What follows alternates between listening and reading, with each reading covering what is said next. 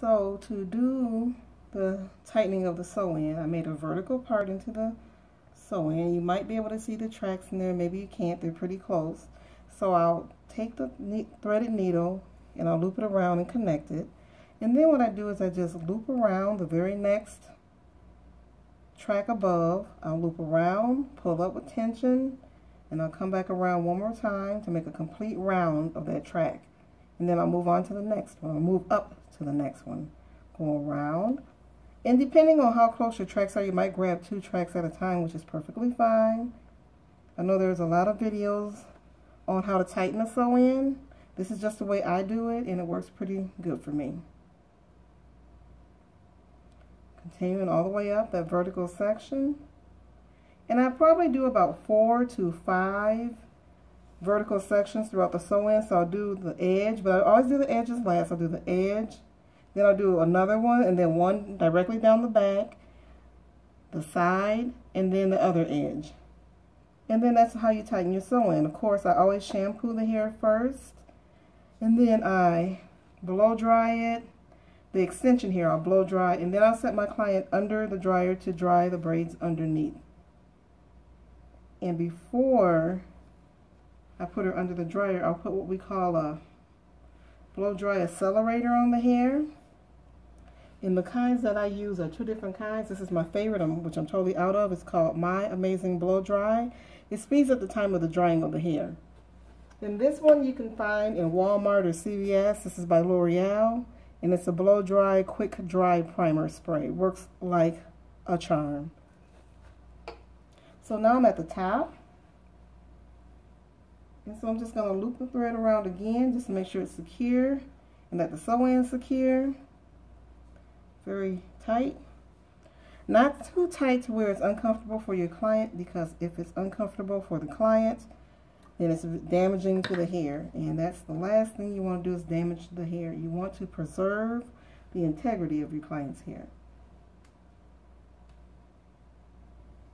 So I'll tie that off.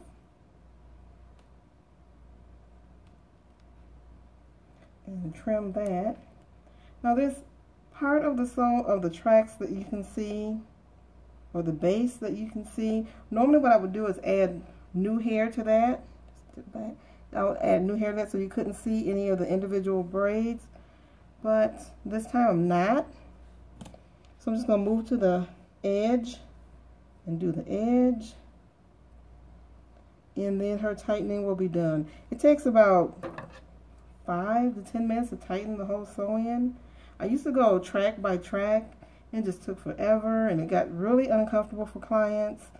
And so now I do it this way. And there's my vertical section right in there. You may not be able to see it up close, but it's in there. And just like before, I will connect the thread to the very last track. Now I'll loop through the thread to make it secure, like that. And then I'll just work up vertically, grabbing each track as I go. And again, if you grab 2 tracks at a time, it's perfectly fine. I'll go under, and then under again just to make sure. Then I'll move on to the next, move on up to the next track or tracks.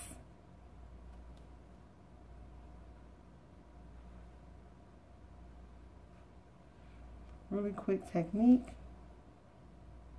Works pretty well. Tightens up really well.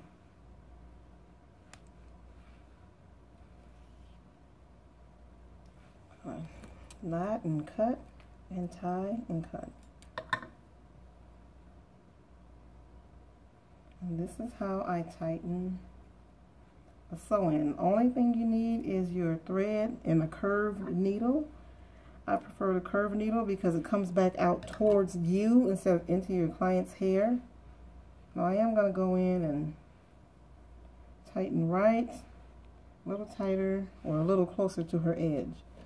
The edges are fragile, so you want to make sure you use very minimal tension. But you want to make it secure, but you don't have to use so much tension.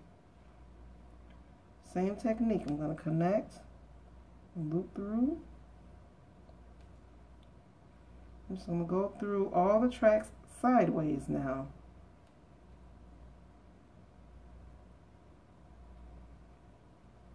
working up. Real easy technique. You might find yourself using something similar to this technique. You might have a technique and you might modify it a little bit. I know myself, if I see something, I'll modify it to suit my needs, or I'll just use a whole new technique that I see here on YouTube. There's no definite way. Do what works for you and what works for your clients. My motto is I grow hair, so I never want to do anything that'll add unneeded tension to my client's hair, especially at their edges.